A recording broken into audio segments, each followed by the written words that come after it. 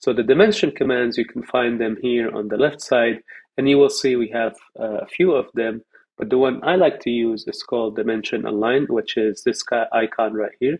So I will select it, and then from here, the way the dimension command works, this one specifically is you click on one corner and then another corner, and then you would place the dimension. Now you're looking at this, you're probably thinking like all I'm seeing is just lines. I'm not seeing a number or a value.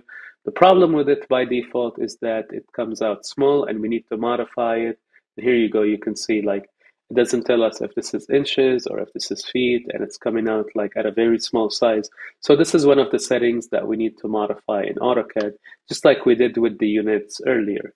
To modify the dimension and change the text size, we will do that from a window called the Dimension Style Manager.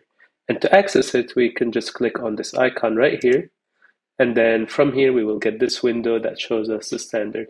Another way, of course, is if you type the shortcut to it and you just type DIM style, that will also give us access to this window.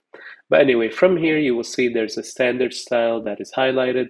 You might see another style called annotative. I don't have it on my end, but we're not going to cover that and we're not going to use it. So you want to use the one called standard.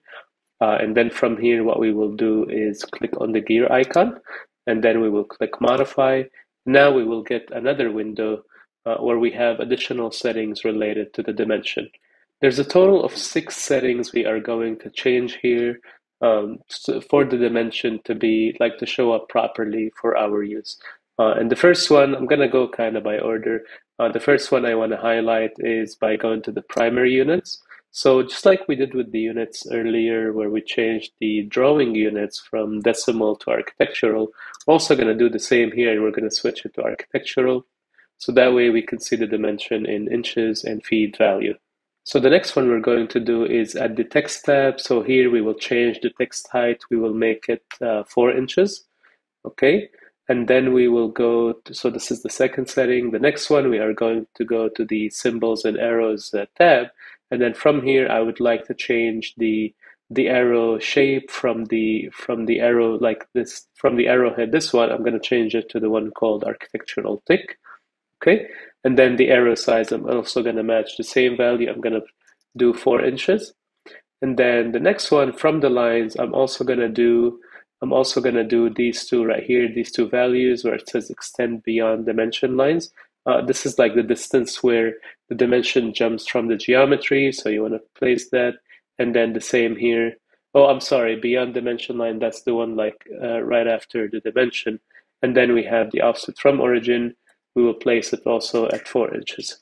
So we have the units, we change the text, we change the arrow sizes and their shape, and now we change these 2 settings. And then we're going to click OK, and then we're going to close. And now when we zoom in at the dimension, you will see like it's showing now properly and the text is legible. The scale of the floor plan we are currently drawing is a little big, so maybe this dimension is not, the dimension size is not ideal.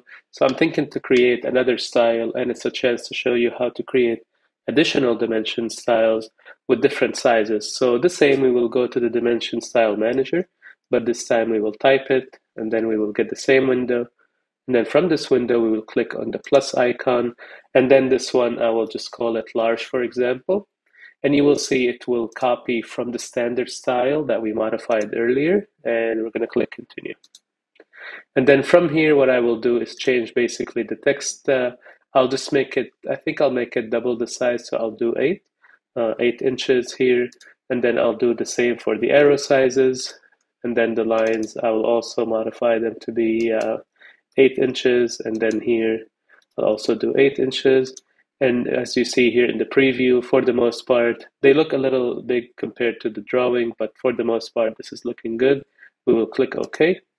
And then if I want to switch to make the large one the current style, I'll right click on it and set current, and then I'll close. So what does that mean is that when we add dimensions, this will be the default. So here when I do a dimension, I lost the dimension command. Okay, I'm going to long press here, and then we're going to access this one.